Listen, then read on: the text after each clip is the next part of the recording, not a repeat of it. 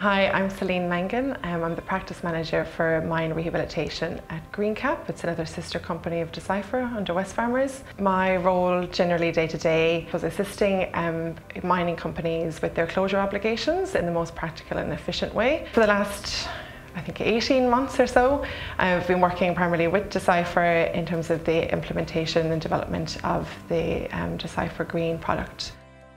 So when I started, I suppose, moving from exploration into looking at kind of major projects in the environmental space, brought over it, and at the time my boss had asked me when in an interview of moving over, how would you monitor a waste rock landform?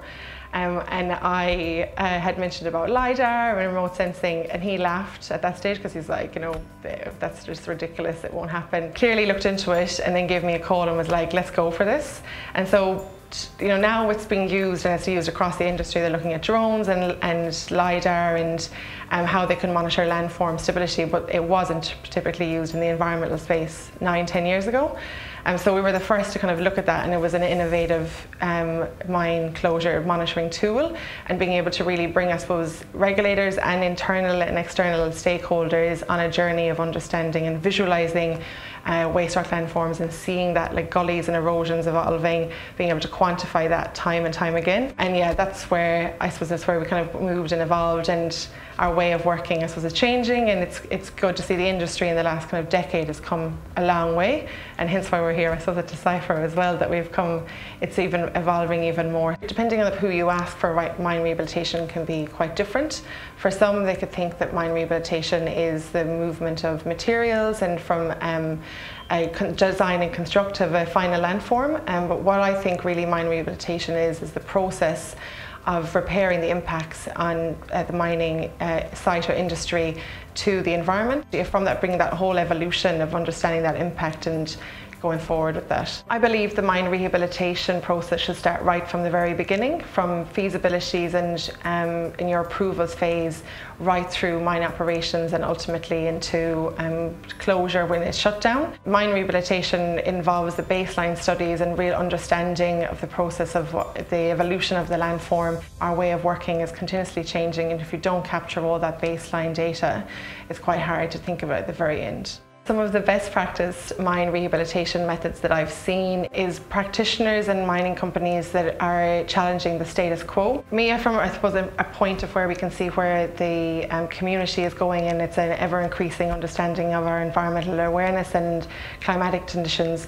Early engagement of stakeholders, be they internally and externally, from a regulatory point of view, bringing them on the journey and understanding that, unfortunately, the mining industry, even though they may be doing their best practices so that they can, we've lost a sense of a disconnect with the community, and there's becoming a distrust, and being able to tell communities and being open and showing where areas that have worked and where haven't worked, and being able to bring that journey and share the data is where I think really the mining companies have come a long way from it. Another additional method I think that's been working really well for companies of the best practice is being early ecosystem function analysis. You need to have an understanding of an ecosystem functioning analysis, so be that trials in the field and in the lab, and to bring it back to what would look undisturbed, ultimately underneath it's being disturbed, so it functions completely different. Another best practice that I've seen is using technology and the tools that we have right now to understand and develop the foundations of a landform. Previous practices was in terms of reshaping final landform, they did it and it was constructed to design or as they thought, and then you'd wait and see how that evolves, and there's going to be obviously a settling period in a final landform. But if you don't capture that data at a very early stage and understand, has it truly been constructed to design? Once you wait for a heavy rainfall event, water is going to find the easiest path, and you're going to start with those rills and erosion and gullies quite early on, and where you could actually avoid that.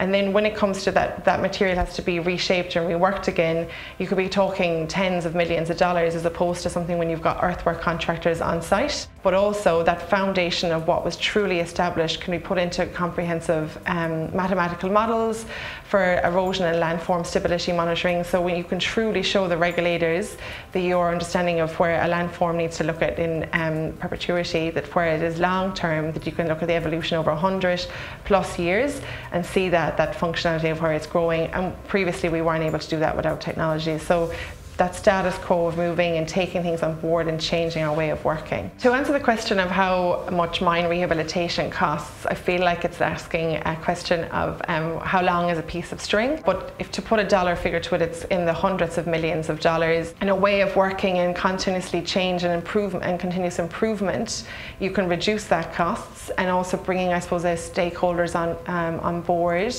You're able to, I suppose, reduce that subjectivity, and they can get more confidence, and you have an increased social license to operate. But leaving things for the last minute can obviously increase that cost. And then long term, you may have to monitor for a lot longer than you had if you had brought your stakeholders on a journey at the very beginning. Some of the challenges that are facing the resource industry around mine rehabilitation at the moment include the social license to operate.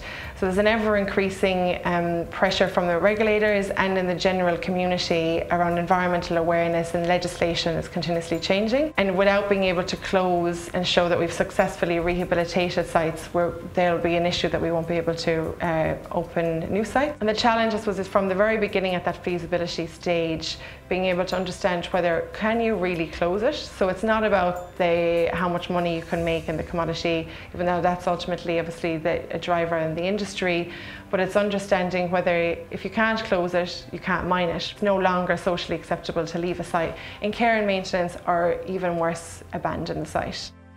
Mining companies can use current technologies and tools to overcome the current mine rehabilitation challenges.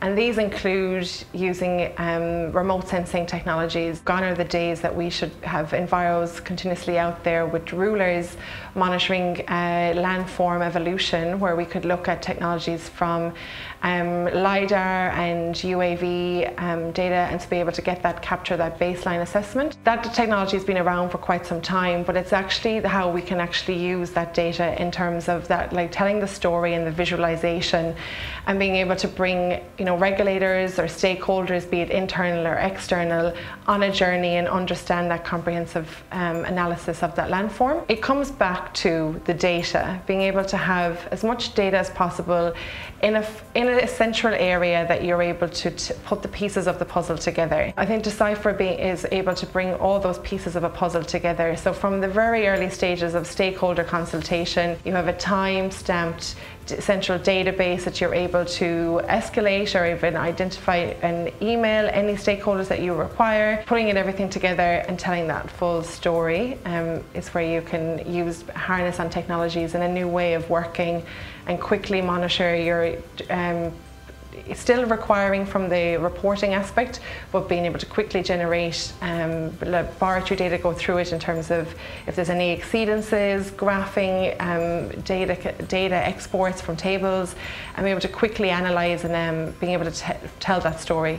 Decipher is helping mining companies drive progressive rehab in a holistic approach by bringing all the pieces of the puzzle together to understand that full evolution of the life cycle of a mine site. So it's not thought about right at the very end, or it's a tick-the-box approach. You're showing from a regulatory point of view and from a stakeholder consultation point of view that a mine company is challenging the status quo in that continuous improvement approach. They're evolving their way of working and being able to tell that full story, being able to have the quantifiable data in a central area that you can access, be it in the corporate office, on site, or give access to from a regulatory point of view, or your stakeholders or your investors, and being able to tell that story from it and give them that full evolution. Without it, there's so much subjectivity, and you can understand the issues of where the community are unsure and the regulators are unsure of whether they should ultimately be signing off or agree to even approvals if you're not able to tell that full story. So mining companies coming on board, showing that they're taking this from their current sites to be able to implement it into right from a new site, from exploration right through to the whole phases of feasibility and operations into closure. So it's thinking outside the box as well, that from a mining company being able to use that, they can show show that they're evolving with time and their practices are evolving just as the industry is, and our awareness for the environmental sustainability and the different climatic changes, that you're able to tell that full story using Decipher.